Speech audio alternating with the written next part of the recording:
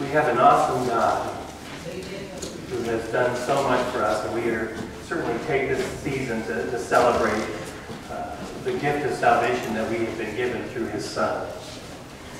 And so we think about, as He's given us these gifts, and He sent His Son, He did so that He would establish His church. And that we in the church would serve and honor and live for Him. And He's given us a resource to understand good biblical leadership. And so that's what we are continuing to study this morning. And today we actually are going to focus our study on the role of deacons. So what is a deacon? How do we define that particular role? Well, a deacon is usually translated in the Scriptures as one who serves or ministers. It has a Greek word, you see on the screens there, diakonio, to serve or to minister. And the word literally means through the dirt. Well, there's a position of honor, right? Want to serve as a deacon? We want you to crawl through the dirt for us. It is a role of servant. It's one who gets dirty. It's one who labors on behalf of the people of God, on behalf of, early on behalf of the apostles, and then upon the discretion of those serving in the eldership. He talks about being an attendant, or one who ministers to someone else. And actually it appears about 29 times in the New Testament. The role of the deacons initially was developed to take care of the needs of the congregation, and specifically those members of the congregation that weren't able to care for themselves very well. And so the heart of this starts from the book of Acts, chapter 6. So if you have your Bibles, you may want to turn there. We're going to be looking at this together. Acts chapter 6.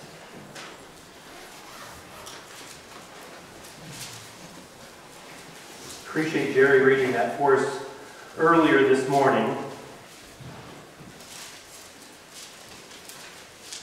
And the deacons here were selected to basically wait on tables. Let's take a look at this account one more time in Acts 6, verses 1. We'll be reading through verse 7 this time.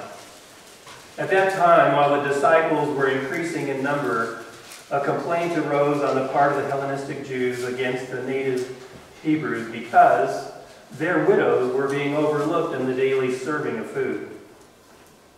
So the 12 summoned the congregation of disciples and said, "It is not desirable for us to neglect the word of God in order to serve at tables. Therefore, brethren, select from among yourselves 7 men of good reputation, full of the Spirit and of wisdom, whom we may put in charge of this task. But we will devote ourselves to the word." This statement found approval with the whole congregation, and they chose for themselves Stephen, a man full of faith and of the Holy Spirit, and Philip, Prochorus, Nicanor, Timon, and Parmenas, and Nicholas, a proselyte from Antioch. And these they brought before the apostles, and after praying, they laid hands on them. And the word of God kept on spreading, and the number of disciples continued to increase greatly in Jerusalem, and a great many of the priests were becoming obedient to the faith. So here's the situation in the original situation here. We had the apostles that had been preaching and proclaiming the gospel, and the church had been established, and congregations were beginning to grow, and there was a bit of a difference between the widows of some of the followers versus the widows of another group of followers, and they weren't being attended to very well. And the congregation was saying, we need to make sure everybody is fairly and adequately taken care of. That's a good thing. And the apostles agreed with that, but they said it would be wrong for us to set aside the preaching of the Word of God so that we can take care of these kinds of tasks. And so at that moment, it was decided that they would have those that would be selected to be servants to take care of the need. Well, there's history here. If you go back to Acts chapter 4 and begin with me at verse 32, it says here that the congregation of those who believed were of one heart and of one soul. And not one of them claimed that anything that belonged to him was his own. But all these things were common property to them. With great power, the apostles were giving testimony to the resurrection of the Lord Jesus, and abundant grace was upon them all.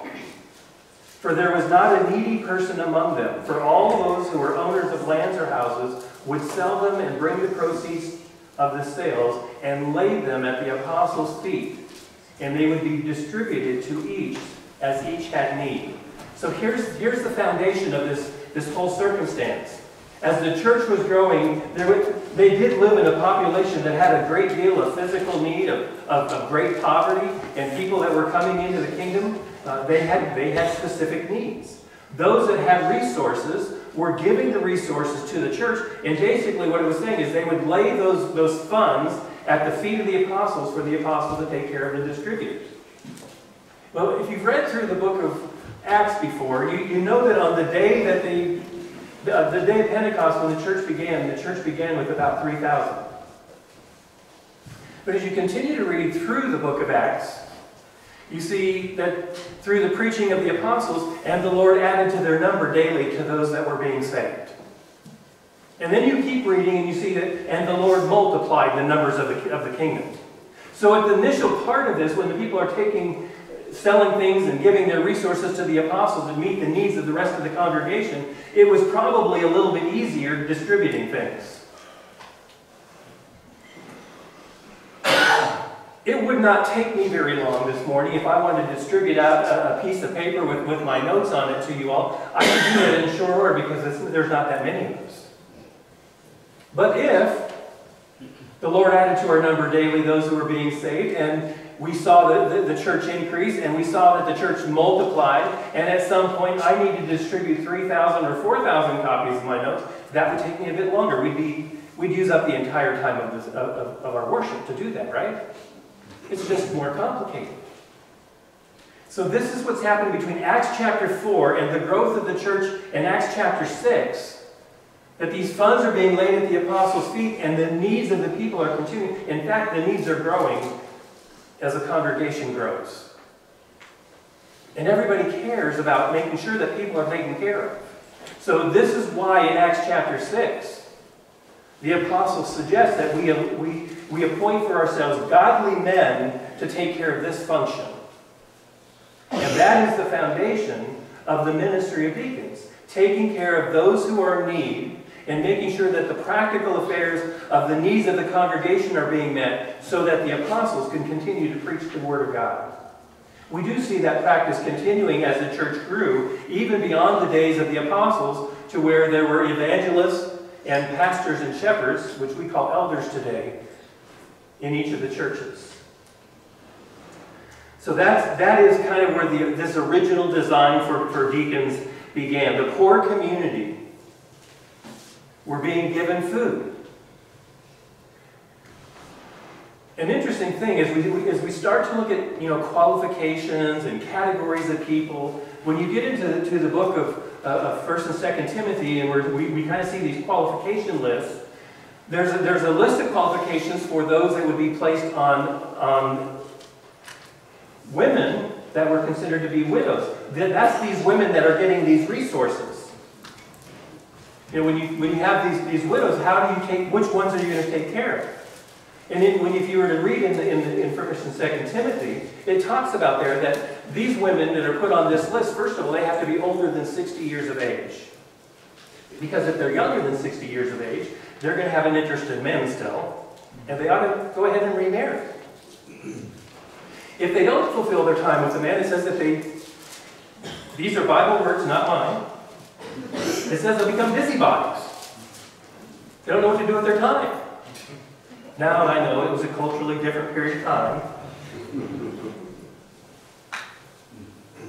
I'm just looking to see who's bending down to get those rocks from underneath the pews.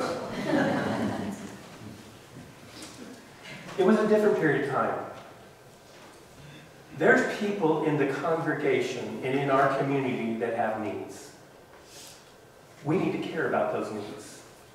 We need to act as God's servants to care for those needs.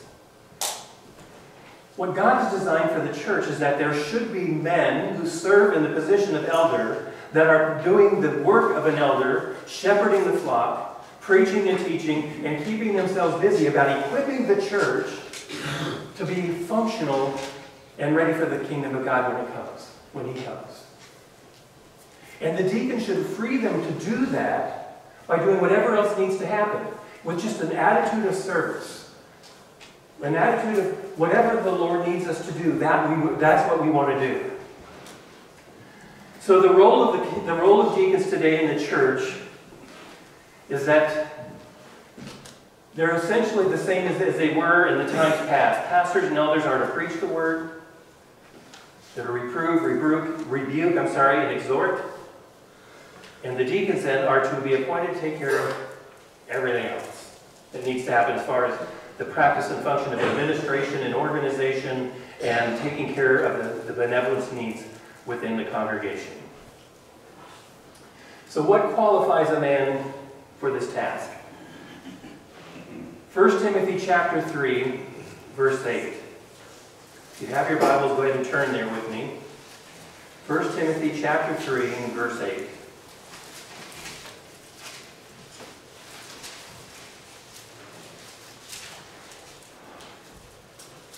The listing of the qualifications of elders has just been completed in verse 7, and then it goes on and says, deacons likewise must be men of dignity and not double-tongued or addicted to much wine. They're not to be fond of sordid gain, but holding to the mystery of the faith, which is a clear conscience. These men must be first tested, and then let them serve as deacons if they are beyond reproach. Women, specifically a reference really to their wives, likewise are to be dignified, not malicious gossips, but temperate, faithful in all things. Deacons must be husbands of one wife, and of a good manager of their children and of their household. For those who have served as well as deacons obtain for themselves a high standing. So if we go back a couple of slides, actually, if we could for just a moment. I want to go through this list. One more. There we go. So these are the things that are found in the scriptures that we just read through. A man of dignity, a man of reputation, a man that stands out in the congregation as one who loves the Lord, is what that is really saying. When we think of selecting those original 7 men, they were men who were chosen because of their dignity in the congregation. They were men who were chosen because they stood out as godly men. So the life and the doctrine of the man is first of all paramount in when we choose a man that would serve in the kingdom. They should be a man that holds to the mystery of the faith with a clear conscience. Well, what is the mystery of the faith? The mystery of the faith is the gospel message that was presented in the mind of God before the creation of the world, and it was designed that Jesus Christ would come and pay the penalty for sins. Not just for the Jewish nation, but for the Gentiles as well, that we would become one family, one church, one body through Jesus Christ. These men must first be tested. In other words, we don't have somebody walk in the door, this week, and 3 weeks from now we present them to be a deacon. We want to be able to know them and understand them, and they're tested by the way that we've seen them live their lives, that their lives outside the church match their lives inside the church. And when they've been tested, when it's been recognized that they are the man that they appear to be, then we allow them or put them into the position of serving. And they should serve above reproach. Things that a deacon must not be. Next, there we go. Double-tongued. This is something that is a challenge really for all Christians. And all of these qualifications would extend to each and every one of us. But this is saying that the man that is serving in the church should not be one who is double-tongued, one who says one thing and does another. That their yes is their yes, their no is their no. That they're trustworthy, they're dependable. The words that they say are true and honorable. That there's not a concern that if you entrust something to them and ask them to do something, that it's going to turn out differently. And lastly, that they would not be fond of sordid gain. Take that piece right there and put into context with what the original deacons were doing. If the whole congregation was making collections of money, and it might have been substantial at times, if people were literally selling their homes and taking the proceeds and giving it to the apostles, right? If they're taking all that money, and at one time they were giving it to the apostle, but now they're laying it at the feet of the deacons to distribute. Don't you want men that are going to manage that money honorably and well? Especially when you think in terms of those days that tax collectors, you know, they weren't just collecting the tax, they were collecting more to put it in their pocket and get rich on it. You wouldn't want a deacon to be fond of sordid gain. In other words, that they're going to misuse the funds of God. Maybe you're familiar with the story in the book of Acts with the family that came and said they sold their property and that they were giving all the proceeds to the Lord. But they didn't. They held some back, right? And that wasn't the problem. The problem was that they lied about it to the apostles, saying that they gave everything. What happened to the man that walked in and laid those funds at the feet of the apostles and said, here's all the money? They carried his dead bones out. And then his wife came in. You know, your husband was just here a moment ago. At that moment, when she's made aware that the husband was just there, you think she'd pause and scratch her head and go, wonder where he is. But without thinking, she confirmed the same story. And the apostle said, and here come the feet of the men who just carried out the bones of your husband. It's not to be taken lightly how we manage the Lord's money. And so our deacons, or the deacons within the church that are taking care of the practical things and doing the ministry and taking care of benevolence, it has to be an honorable, integrity-oriented activity. That there's a service to the Lord. First of all, there's got to be a recognition that our God does see everything we do, right? It's not like we're hiding things from Him. So these are the things the deacon must not be. As you go on here, then you see that also the deacon's family must be of a certain nature. He must be the husband of one wife. Their wives are to be dignified women, not malicious gossips, not telling stories behind people's back. They're to be temperate, even-tempered, if you will, faithful in all things, and they must be good managers of their children and of their own households. Very different from what is said here versus what is said to the elders is it does not put in the orientation that they have to be good managers because otherwise they're not able to manage the church. Why wouldn't it be in both of the lists? Well, because the elders manage and shepherd the church and lead the church. But the deacons are here to serve. They don't have that position of managing the church in the same way as the deacons do. And then their reward. The reward of the deacons for those that serve is they have a high standing. They have a reputation that builds with both God and man. And they have a growing development of great confidence in the faith that they have in Jesus Christ. If we could have the next slide, please. So the role of deacons. What is it today? What do they do today? They do whatever's necessary so the church can function effectively and the elders can be free to preach and to teach and to shepherd the congregation. When God gave the leadership in the church, He said He did so that they could equip the church for every good work of service. That's the role of the elders and the shepherds. In that list in Ephesians chapter 4, verses 11 through 13, there's no listing of this position of deacon. The deacons are here to serve the congregation so that the elders can be about equipping and nurturing and developing. So in our church, how does that translate? What do we do? What role should our deacons be involved in?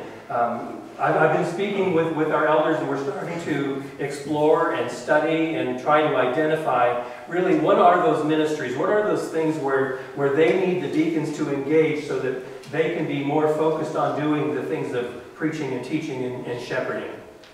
So as we study these things out, I really do expect that we're going to see much more of our elders doing those kinds of things that you see defined in the Scripture as part of their role, and that their freedom to do that will come as we have men that take care on so many of these other functions. So under consideration, and things that we will share with you more as the year progresses, is 4 areas of ministry.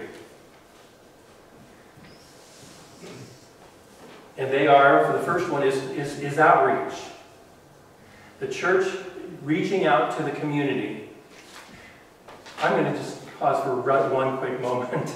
Jackie and I are not on the same page. I'll tell you what happened. Before Sunday school, I ran home to go get something so I could give it to somebody. And I laid my sermon down, and I picked up the wrong note. They're the same notes, they're just in different order. So this is not her fault. It's my fault. I just picked up the wrong notes. I reorganized at the end of my week. So we're going to talk about these ministries that our leaders should be involved in. The first one is outreach. The primary duty of the church is to do the work of making disciples, of making sure that people know who Jesus is.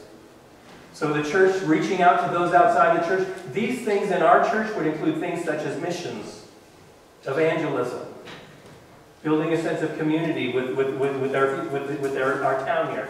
You know, I'm one of the newest residents in the city of Caledonia, and I shared last night, I really felt it to be an honor and a privilege that they asked me to make some comments before the tree lighting ceremony. You would have been amazed at the hundreds, almost thousands of people that had come and gathered there to share in the event. It was amazing and astounding. It was our congregation. Actually, it was our choir. It was a handful of us. But there were just a few who were present in the city, and some people that joined us to sing. And out of that, a seed was planted, and we'll have to see if it still grows. But one person said, I'm going to be there on your Christmas Eve service. And I don't do those things normally. You know, we want to be a community. We want to be reaching out to. If any of us would have stood there and said something came out of this, we would have been baffled by it. But we ought not be, because we serve an amazing and an awesome God. So one of the things that we need to do is have ministries that reach out to our community, ministries that are engaging and teaching about evangelism in our missions programs. Another part of the things that we really need to do here, and do very well, is we need to do in-reach. In-reach are the things that we do within the church to reach those that are inside the church. In-reach are those things that we do that are like fellowship, encouragement, and accountability. These small groups types of ministries, it would be the fellowships that we have. You know, coming up on December 31st, we're going to have our New Year's Eve event. Those are awesome times for fellowship. We need those good times. So in-reach are those things that we do to strengthen ourselves so that we're better equipped for outreach. Another thing that we have to do really, really well is what I'm calling downreach. Downreach is where God is reaching down to us by communicating with us as the church to give us His word and His message and His blessing. In this regard, our church needs to be doing things very well in the terms of equipping the saints. That's one of the activities of our elders. Our elders are responsible to make sure each of us are being trained and equipped to be godly men and women so that we can be engaged in works of service, in fellowship, in reach, or in outreach. The next one is upreach. Upreach is where the church is reaching out to communicate to God and to give to Him.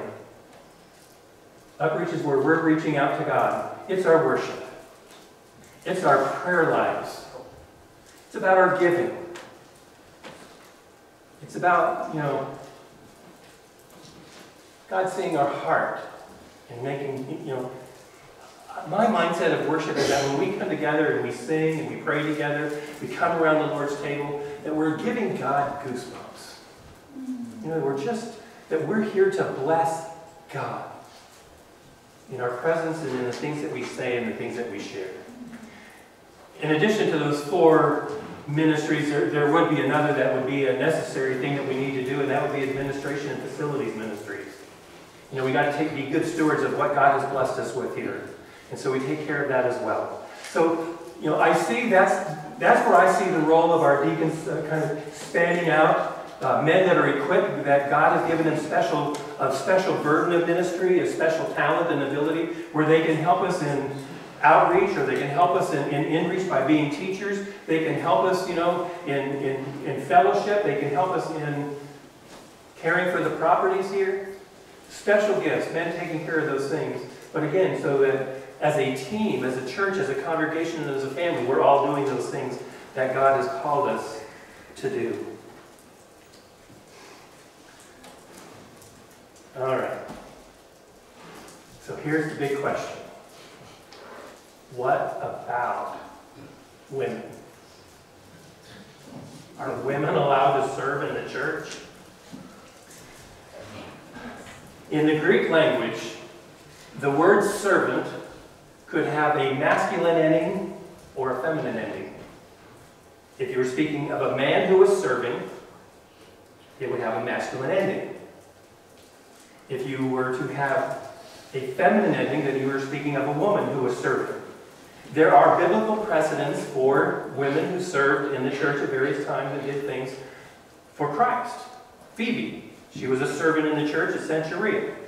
You can find her in Romans chapter 6, where a greeting is sent out to her. 16, I'm sorry. Our women's ministry, or a big part of our women's ministry, is named after a woman in the Bible, Dorcas, or sometimes called Tabitha. What was she known for? She was known for doing good deeds, taking care of other people. She wasn't known for sitting on the board at the church. She didn't do that. You know why? They didn't have a board. They didn't have a church board.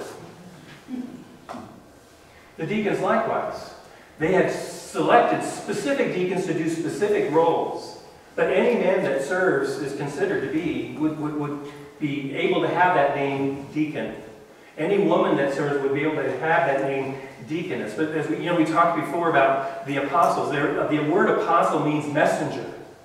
If you were one of the 12 apostles, the apostles, there was a capital A there. If the little a was in front of apostle, then you were just known as being one that was being sent out as a messenger.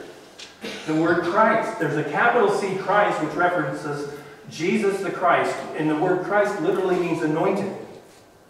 But the truth is, everyone in this room that has received the gift of the Holy Spirit, the indwelling gift of the Holy Spirit, you've been anointed by having that gift. I promise you, it's a small c. You have not become the Christ. But you are Christed. You are anointed. The same thing with the word deacon or deaconess. It's almost always a small d servant. It's someone who has a humble heart, a willing heart, the ability to just do because things need to get done. It wasn't about roles and titles. It wasn't about power and authority. It wasn't about creating another layer in the church board. Church boards through the years and over the course of time is just blown out of proportion. Our society, the state of Ohio and most of the states in the United States require that a church to be a non-profit 501(c) organization has to have trustees. It's been that way for a long time. Now suddenly churches have elders, deacons, and the board of trustees. The trustees are a legal representation of the church. That's all they are for the state. You will not find trustees in the Word. So, understanding church leadership.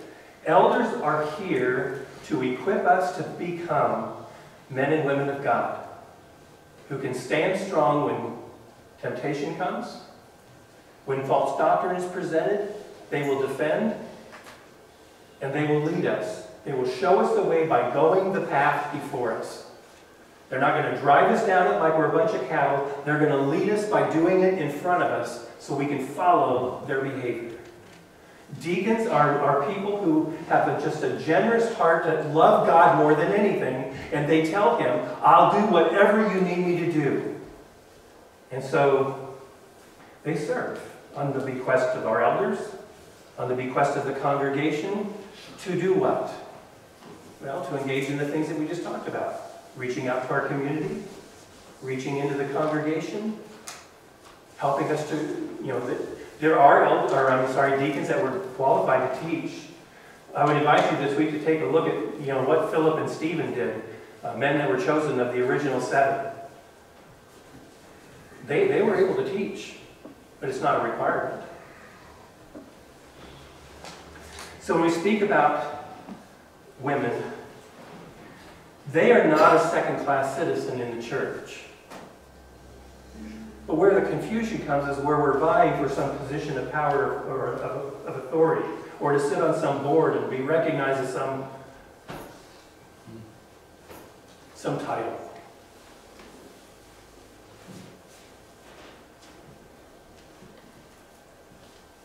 Why do we need someone to lead us other than our Father in heaven at the direction of his word? Well, we do need people to follow. We need an example, a role model, and so God has given us the elders and the deacons. But it's not about a position of power and authority. Jesus is the head of the church. Jesus loves his church. Are there decisions that need to be made? There are. But we ought to be able to trust, our elders ought to be able to trust deacons with if they have the role and responsibility to take on, say, the building, for example, that they can actually do that because they're qualified men, they're trustworthy men, they're not out for sordid gain, they're going to do the job, and the elders can be free from even thinking about it. Oh, should the elder or should the deacons maybe tell them what's going on? Absolutely. But it's not about dominance and authority, it's about coming together and serving Christ together and representing him. So, deacons, crawling through the mud to do whatever it takes to simply serve Jesus. Should be a description for all of us. Our hymn of decision this morning is 591. Why don't we turn to that and sing as we close? Stand with me if you will.